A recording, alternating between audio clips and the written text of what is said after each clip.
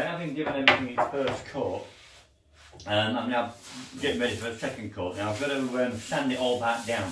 Remember, whenever you're doing finishings like this, stains and varnishes and such, especially stains, to bring the grain up, and especially with paint, makes the grain stick right up. You can't leave it like that and carry on. You've got to get it back to your nice finish, tactile, beautiful finish. Otherwise, you'll take all the top coats back up again to get to that. So you can only put coats onto a beautiful finish. Layer after layer after layer must be beautiful in between each one, or you'll go back to the stage where they last was beautiful in order to get it that way and take everything back up again. So, as I've done there, nice and lovely, I've got to do with this, which isn't nice and lovely, and with all them. Then I can get a second coat on it and leave it to dry and do it all again. But we've got to keep doing that until this, when it's sanded down, is the colour I want it to be, and that is now too light. That is okay, that is too light, but it needs to be sanded down and be okay as well at the same time. So let's just get on with it until we get there.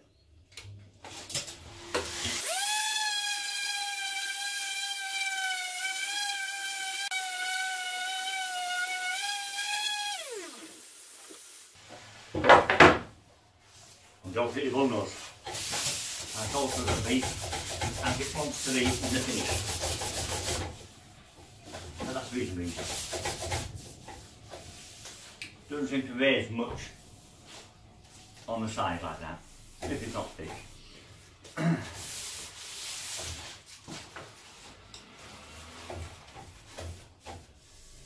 You see it's getting a patina on it already, just taking off the dust really that the stain leaves behind.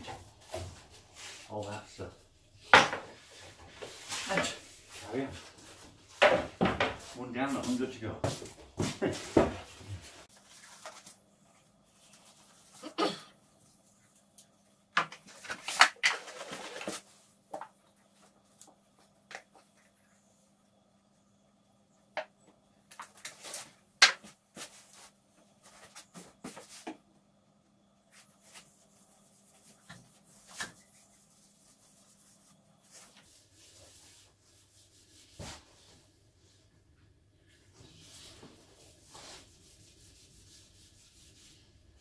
This time I'm only concerned with the pine and any bits that are light on the ply. I'm not concerned with doing the whole ply again. There's no need, it's already blended.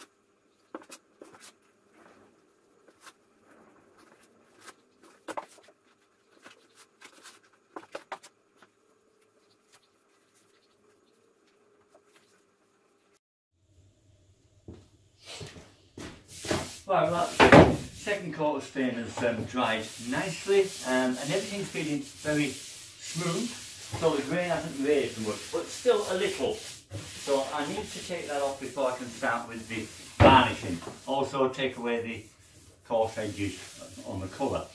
But for that, I don't want to attack it with the random orbital sander again, because that would be too fierce. So I'm going to go with just a standard orbital sander, and I've got a 400 grit paper in there. But even so, 400 grit initially is still quite sharp for it. I want it very fine. So I'm going to run it over another piece of 400 to take off the edge.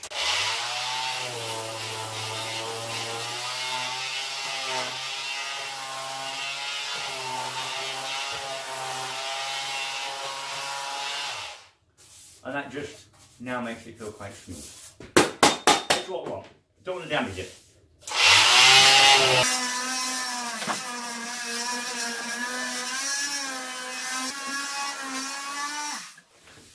There's a really nice touch to that. good. There we go. Put that on the side somewhere. Pass it over.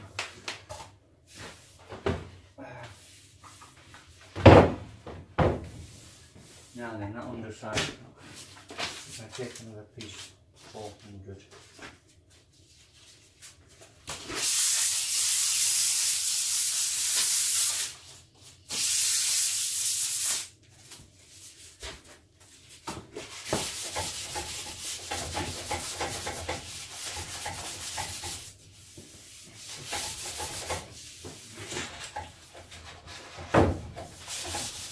Very little you're taking off. It's pretty much you're taking dust particles off the surface. That's about all you do.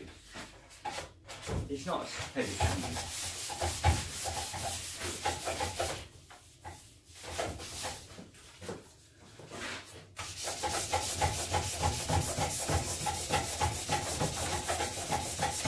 I also just want to soften the edge of that stain, that last coat stain.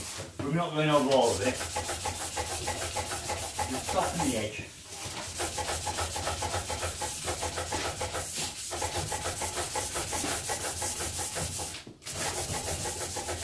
Like so.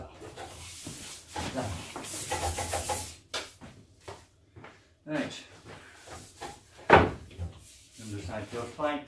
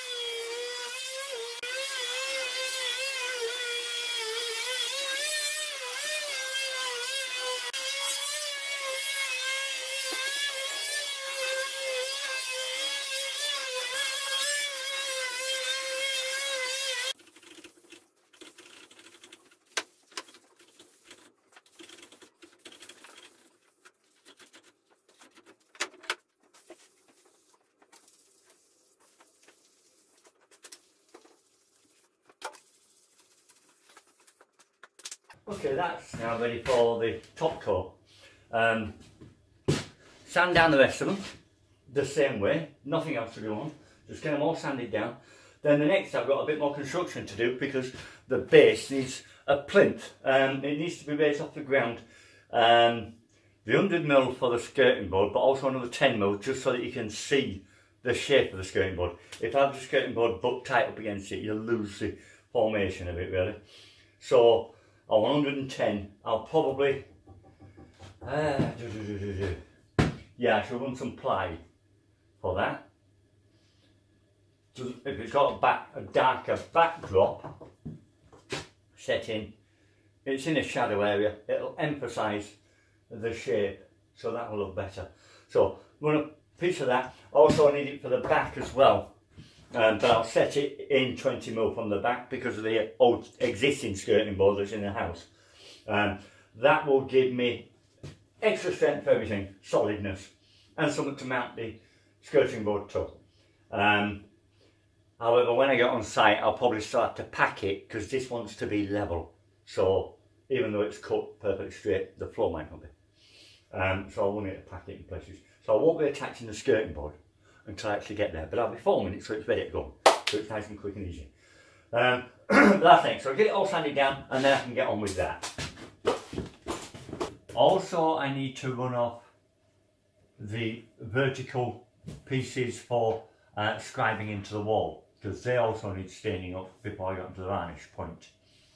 And then the only other thing is I want to make some wedges.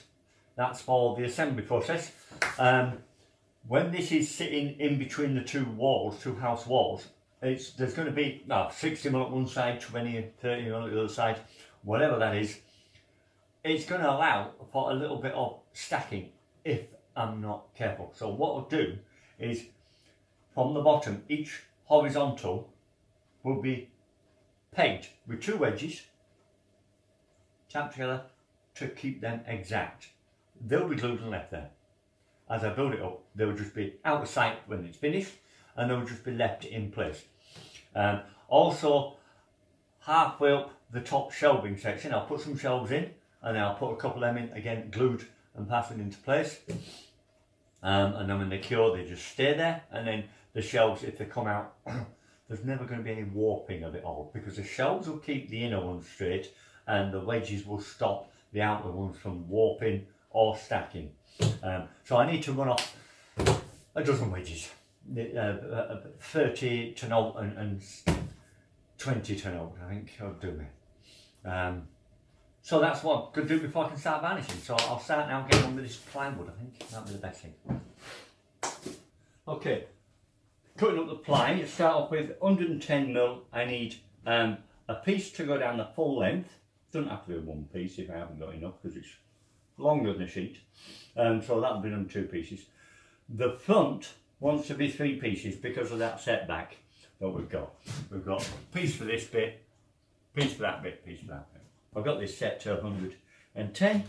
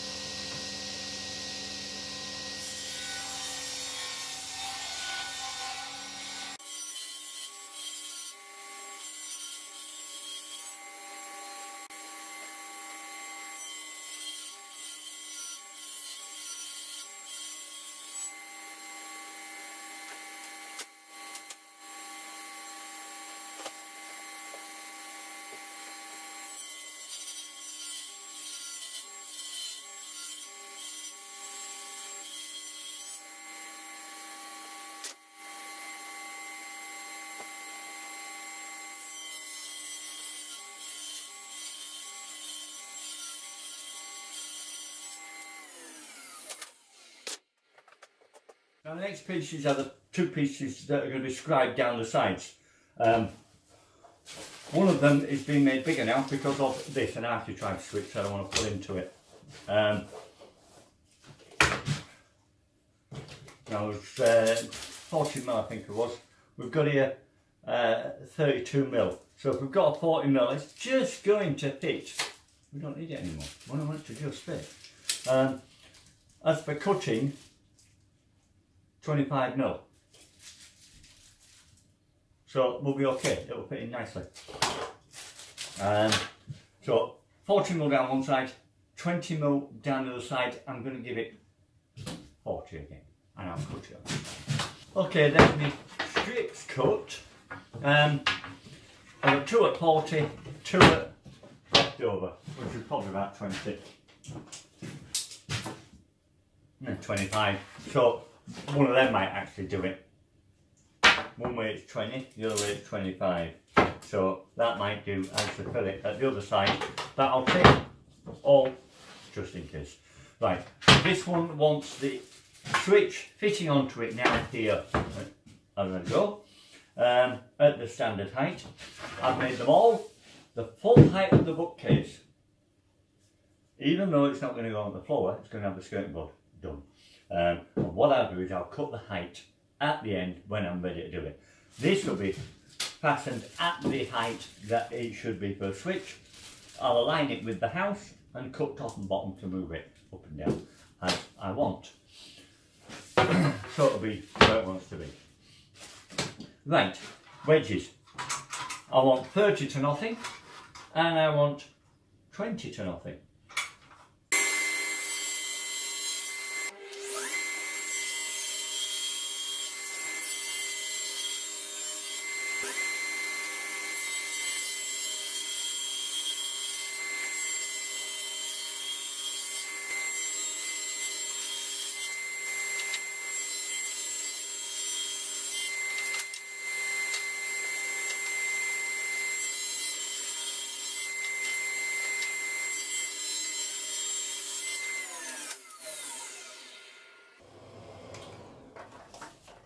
Okay, so there we have it. We've got a whole host of wedges here.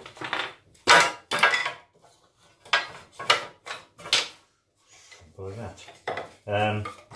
Now obviously, the further down I cut, the narrower that wedge becomes. But to put them both together, looking at this point, we can get pretty wide. So whenever we get to the end fillet, we can just shove that in with some glue, tap it to where we want it, and leave it within an hour, so it's not going to move. And it's going to be that size piece of wood that fits perfect, holding that tight to the wall. Now for this, I always look at switches in the UK, sit at shoulder height. That's the easiest way of working it. We don't have to have anything exact, but thereabouts, shoulder height.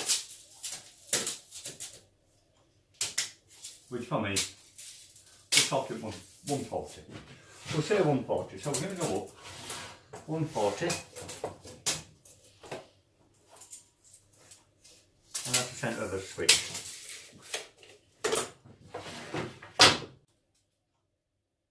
Okay. That's set the centre there.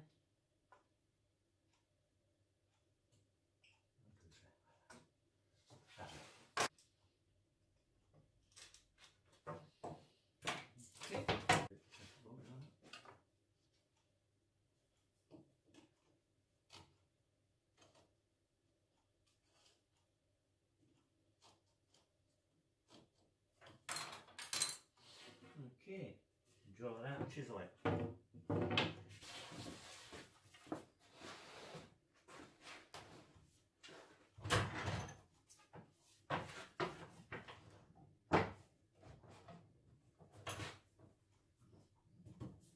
Right, to drill first, take off the bulk.